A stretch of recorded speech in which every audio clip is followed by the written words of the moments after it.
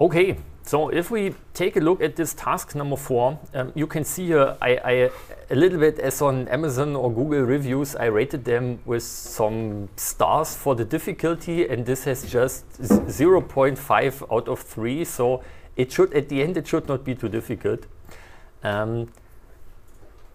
Okay, so we have a schematic given. What should this symbol be here? It's a source, and it's a current source. If the line would be in this direction, then it would be a voltage source. If the line is in this direction, or if it is, let's say, perpendicular to the connections, then it's a current source. And what does current source mean? Current source fixes the current. So no matter what will happen, the current source will always try to push this current here forward, and it can adapt to any voltage. So the voltage that we could have here, we will talk about voltage later, but the voltage could have any value, let's say.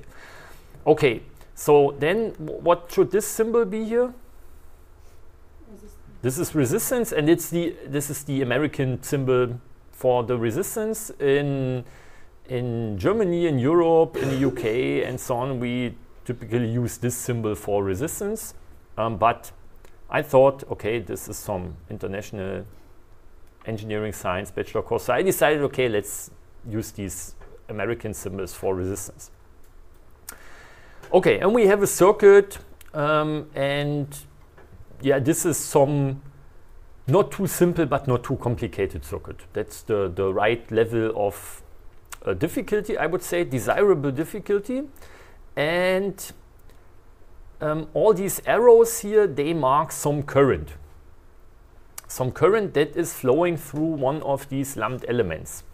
In some circuit schematics, especially in older ones, you will also sometimes find current arrows that look like this. And that should also mean, okay, there's a current of, I don't know, the same I1 here, 2 ampere, flowing through this element. But I don't like these type of current arrows because you can confuse them with voltage arrows. Not arrows, arrows. And so a current, and this is also some kind of important thing if you speak about this, a current is always flowing through some element, and a voltage is across an element. A voltage is a difference of two potentials, and so this is truly some voltage arrow that you have across some element, and this would be some current arrow, current that goes through an element. Okay. Yeah, and now we have, let's maybe circle them. So we have some values given here. So these are the values that we already know. This is this one here, this one over there, and this one here. And the other things we want to know, they are unknown. So these ones here, these are the ones that we should calculate. This one here, and this one there, and this one from the source. And now the question is, how do we do this? Well, we've learned that the income, or like the inflow and the outflow of the currents needs to be in sum 0. So, for example, IAB would be I4 minus I2. Okay. So what you have learned in the lecture is exactly what you said, is Kirchhoff's current law, abbreviated as KCL, named after some German engineer and mathematician, Gustav Kirchhoff, who, as far as I remember, was born and lived in Königsberg, which is now Russian Kaliningrad at the Baltic Sea, and later on moved to Berlin. And interestingly, he worked quite a time in Königsberg, and this was kind of a, let's say, scientific and cultural center of the Germany already at this time, so far east of Germany. And what is interesting, I think, about him, he married the daughter of his mathematics professor. So now you have some impression of him. Okay, and so this Kirchhoff's current law says that if we have a node, so this here is a node, then the sum, you could write it in two different ways. You can say the sum of the incoming currents must be the same as the sum of the outgoing currents. So if we take, let's maybe start with this node A here, because this one is already labeled. So if we have this node A, then we can say the sum of the incoming currents, and the incoming currents, there's just one incoming current here, this is the current I1, must be the same as the sum of the outgoing currents. And this is A3 plus IAB. So this would be some way to write this. And the other way would be to say we take the sum of all the currents, and currents that are going into the node we count positive, and currents that go out of the node we count negative, and then this total sum must be 0. And we could just, if we say minus I3 minus this current, then they would go to the other side, then it would be like 0 is I1 minus I3 plus IAB. Then it would be minus. Very good, excellent. Then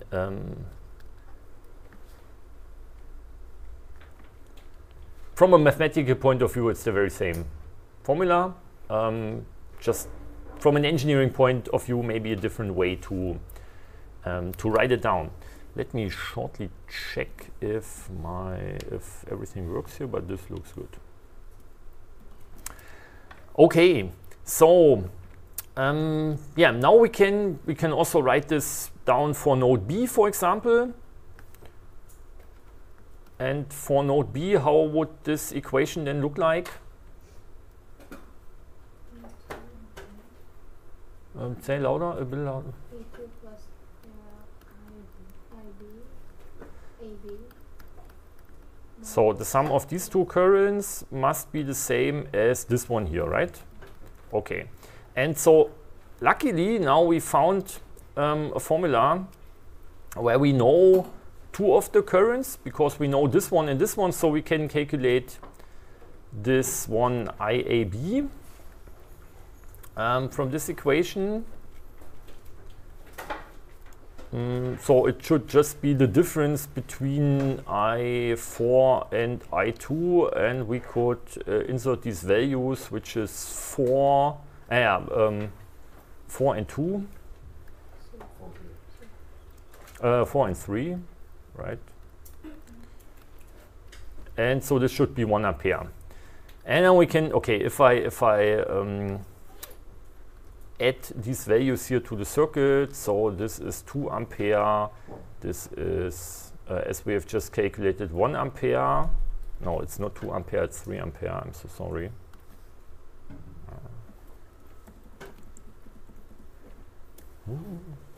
And this is always the problem with this program. So this is 3 ampere, this is 1 ampere, and then, okay, if 3 ampere and 1 ampere are flowing onto this node, the outgoing current should be 4 ampere. And this is exactly what is given here. Okay, and I mean now, how do we continue? I1's also good, so we can just take I3. Mm-hmm.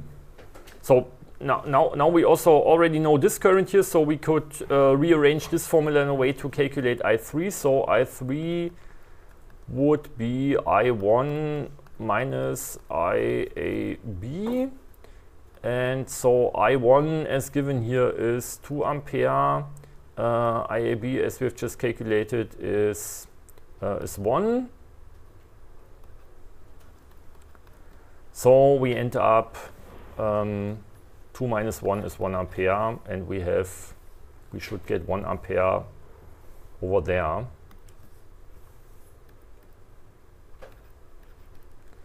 And this also makes sense in a way that if we have 2 ampere flowing onto this node here, then they will split up and 1 ampere will go this direction, 1 ampere will go this direction. So this also makes sense. Yeah, and then we could write a last Kirchhoff's current law maybe for this node that I will call C. And if we do it for the node C, how does the formula look like? IS is equal to I1 plus I2. Exactly. So IS is I1 and I2, and we already know, or we have known I1 and I2 from the beginning. It's 2 and 3. And therefore, we end up with 5 ampere for this very current at the source there. And taking a look, this once again perfectly makes sense. I mean, it's exactly this equation there at the bottom. Okay, so now we have successfully determined all the missing currents. Yeah, so it was this one here, it was this one over there, and it is this one here. Yeah, so we finished this task. Okay, there's a question. You have a question regarding the formality. Is it necessary to always pinpoint at which point you're working at the moment? So Yeah, so I would say it's not a bad idea to somehow make it visible or to make it comprehensible for which node you write down a Kirchhoff's voltage, Kirchhoff's current law. It's just that if you, yeah, for the exam, let's say, if it's understandable what you mean, it's maybe not necessary, but it's just a letter. It's just a letter here. And if you look at your calculation 2 weeks later, you will yourself much better understand what you meant with the calculation. So I would strongly encourage you to label these nodes, give them names, and to also write down the name of the node for the current law. Okay, more questions.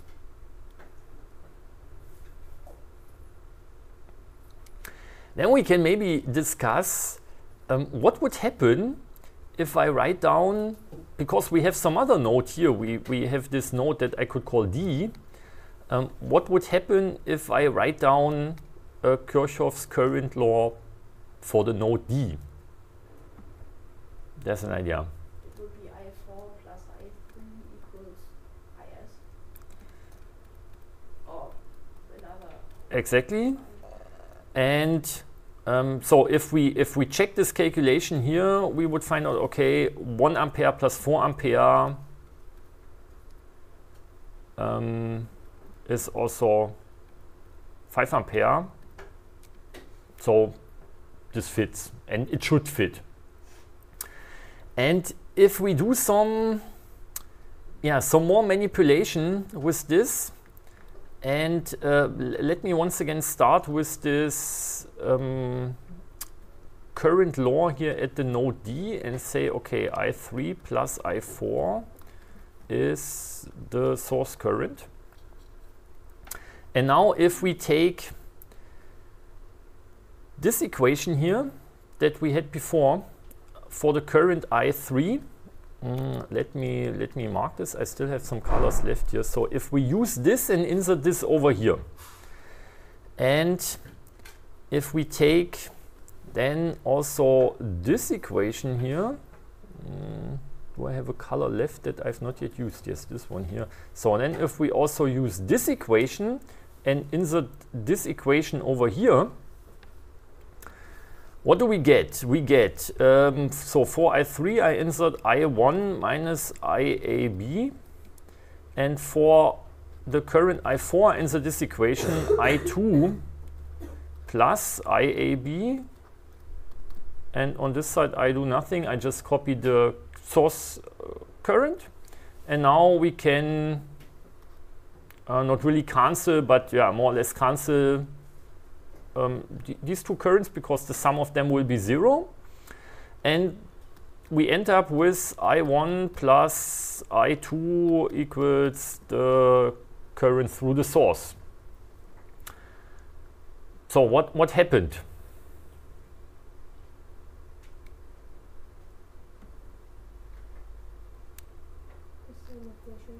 We get the same equation that we had here on first place, namely at here, this one here, right? Now we get the equation of the Kirchhoff's current law of the node C. So we started with the law of the node D, then we inserted A and B, and we ended up with C. So what does this mean from a mathematical point of view?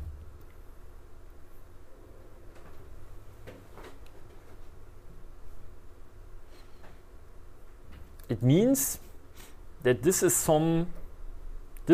now in this case, in this example, this is some dependent equation.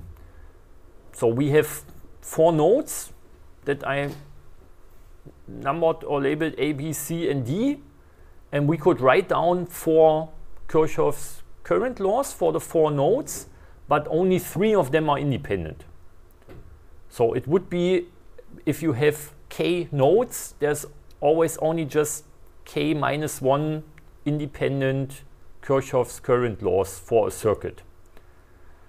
And if we later on want to calculate circuits, what we do is we write down Kirchhoff's current laws and we write down Kirchhoff's voltage laws, and so the current laws will give a relationship, bring a relationship between the currents. The Kirchhoff's voltage law will bring a relationship between the voltages, and then we need at each element some equation that gives us a relation between current and voltage, like Ohm's law. And then you have all the equations that you need to calculate the circuit. But of course, from a mathematical point of view, so you will end up with a system of equations, but the system of equations can only be solved if the equations are independent from each other, if each equation brings new information. And so here, as we have seen, we have written down 4 of these Kirchhoff's current laws, but only 3 of them contain new information. The 4th equation is always dependent from the others. Or so as said, if there are k nodes, we have k minus 1 independent Kirchhoff's current laws. And this is something important. So you can count them and then just say minus 1 of them will be independent. And it's quite simple to find these independent current laws in this case. Okay, this is the one thing that I would like to discuss. Do you have more questions related to this that came up in the meantime? Okay, this seems not to be the case. So, there is one. Is the last node always the dependent? No. It's you could do the very same trick with if you use the equation of C. For example, if we would start with C and insert A and B, we would end up with D, for example. Yeah. So it's always k minus 1. It's always either the start one or the last one. It would also be the one in the center. Okay. You could always take 3 of them, and if you insert the 3, so in this example, because in this example here we have 4 nodes, yeah, but so we insert if you take 3, you will always, or if you take k minus 1, you will always end up with the last one, no matter of the order. Okay, and some other thing is that I would like to discuss is so this Kirchhoff's current law. What does it mean? So current is moving charge. So if the charge changes, you have a current, and the charge is some conservation quantity. So charge cannot appear and disappear randomly. Charge is always fixed, and you can only move charges from one place to another place.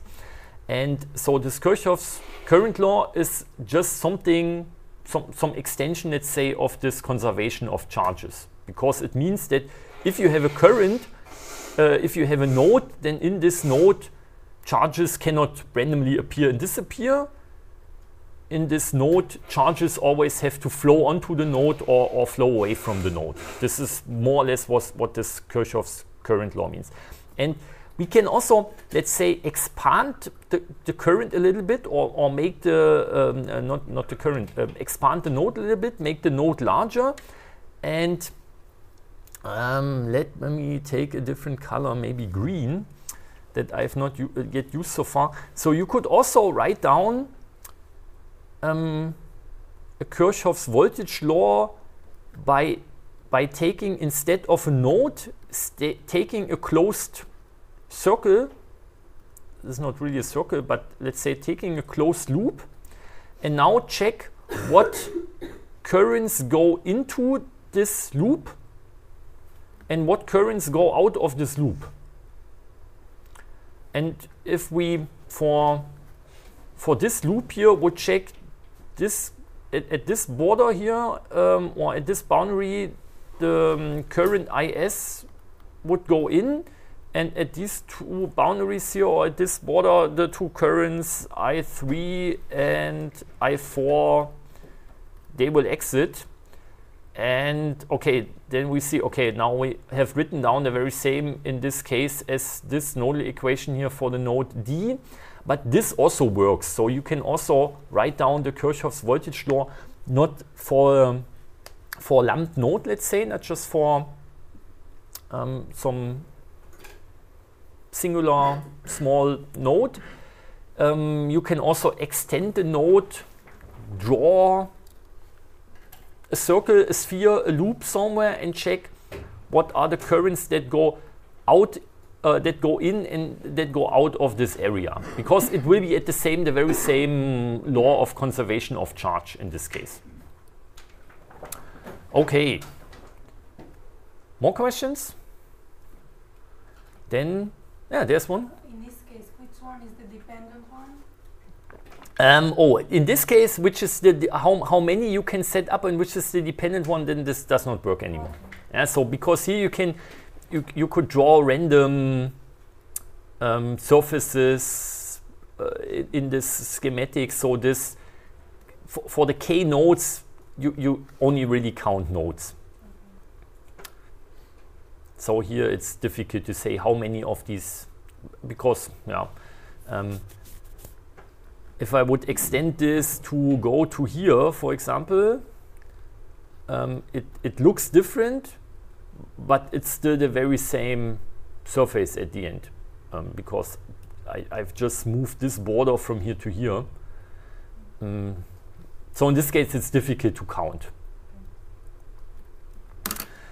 Okay, and then the last thing that I would maybe like to show for this problem, and therefore I have already explained before. So there's a nice circuit simulator that we can also use in this case to calculate this problem. It's called LTspice. The abbreviation LT comes from linear technology. This was, let's say, the sponsor, the developer of this program, but then a couple of years ago, linear technology was bought by Analog Devices, but this name LTspice was so popular that they did not rename it to ADSpice, let's say. And you can download it for free, and it's a very, from my point of view, very small and very powerful software for Windows and for Mac. And I have already opened it up on my computer. And if you start it, it looks like this. And now we can set up a new schematic. And I will maybe try to rearrange this a bit, that I have the that I have this on this side and the circuit simulator here, and there's the circuit. Okay, and now once again the problem is for this problem we cannot we don't know the values of these resistances, and we don't know the value of the source because we want to calculate this source. So we have to, let's say, bend the functionality of the program a little bit to solve our problem here, and we have to start with the known currents. So we know the current I1, I2, and I4, which is this current here, this current, and this current. And so for these currents, I will use current sources. You find the current sources under component and current. And so I will use a current source here, I will use a current source here, and I will use a current source over there. And I will rename this so that it's the same name as in my task sheet to I4. And I can also already give them a value and say this is 2 ampere, this is 3 ampere, and this is 4 ampere. Okay, and for the other elements where I don't know the currents yet, so for this one here, for this one, even for this one there, even if it's a short circuit here, and for this one there, I will just use simple plain resistances. And the resistor, as said, this is the American symbol, can be found here. So I will put this one here. So then I will put the second one here in the center. And now what you need to know a little bit is that the current through this resistor is counted downwards in this case. And of course now I need to rotate this, and I can rotate it with, this is written here in the lower left corner of the screen, type Control R to rotate. So if I press Control R, I can rotate, and so now the current is counted to point into the left direction. But on the, if we check here, we would like to have to point it to the right. So I will rotate it once again. So now current would point upwards, and now to the right. And current is still pointing to the right, now downwards, to the left, and upwards again, because here for the source current, in this case, we want to have to point it upwards.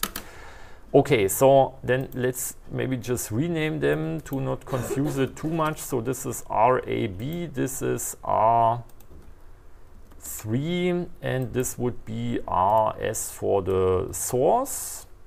If you press space, then maybe I will make it a little larger. If you press space, then it will always zoom to fit the screen, and otherwise you can zoom with the mouse wheel. So I will zoom out a bit. There's a wire tool here to wire everything together. I will just draw the outer loop at first.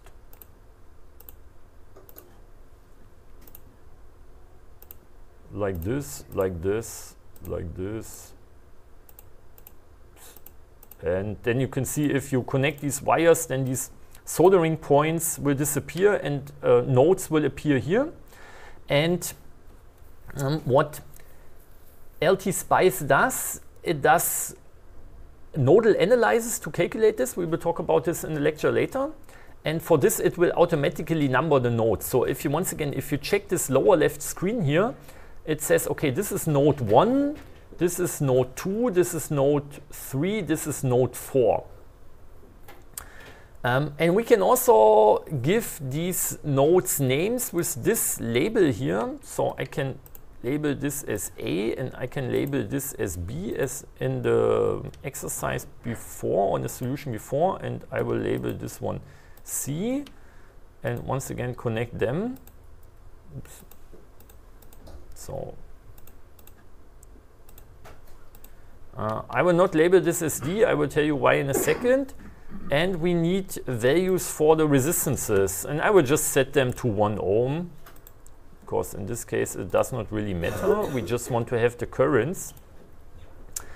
And okay, now our circuit looks more or less finished as in the exercise sheet here.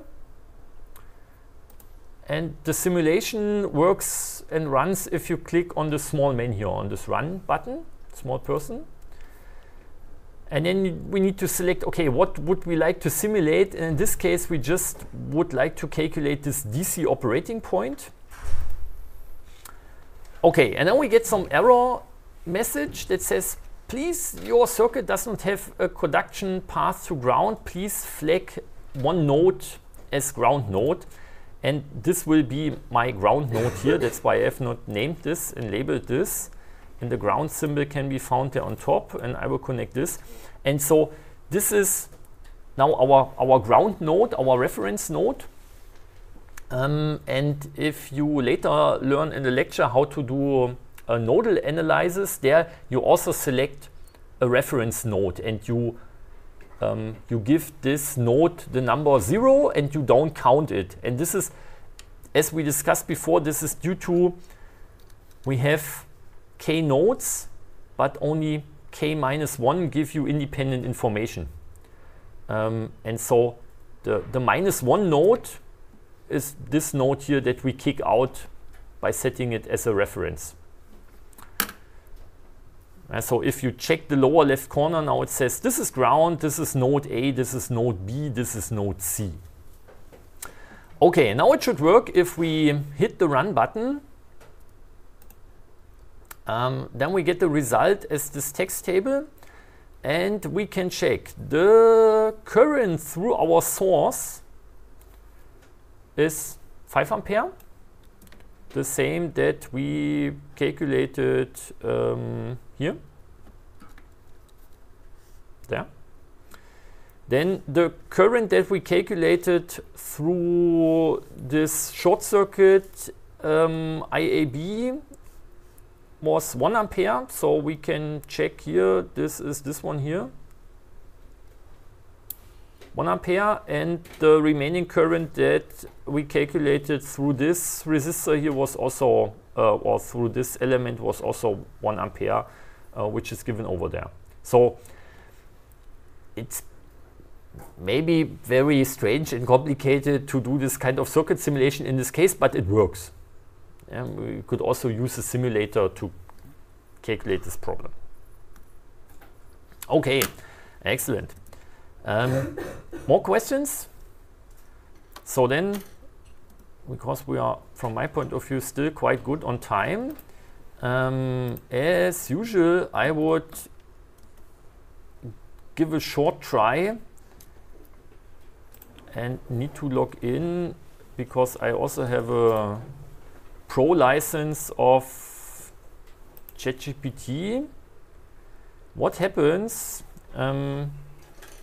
if we give this task to ChatGPT? Because now we already know the solution and we have some quite good idea.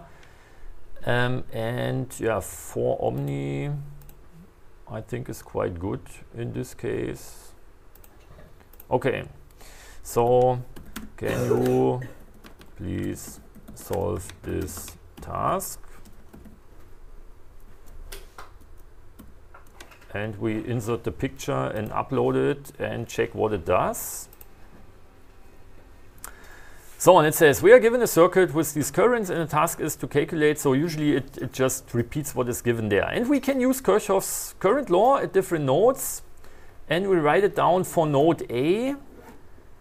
Yeah, and this is what I told you last time. ChatGPT is not very good in using equations. So it just uses 2 here, which is, yeah, from a mathematical point of view, somehow okay. From an engineering and physical point of view and so on, it's not very correct.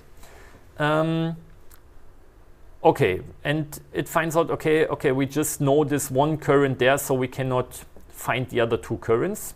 So let's take a look at node B. Writes down an equation for node B. Does some manipulation. Once again, the units are missing, and it finds out that IAB is minus 1 ampere. Which the value works, but the sign is not correct.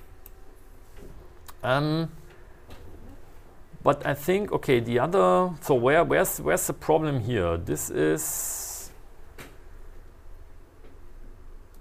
if we check once again, I2 is flowing onto the node.